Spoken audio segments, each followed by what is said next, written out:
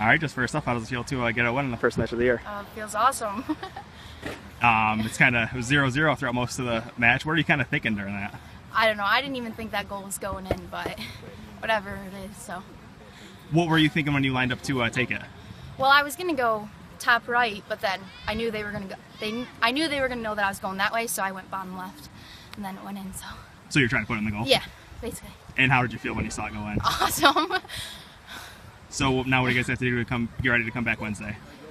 I don't know. We got to work on our shots, and our defense did really well. So.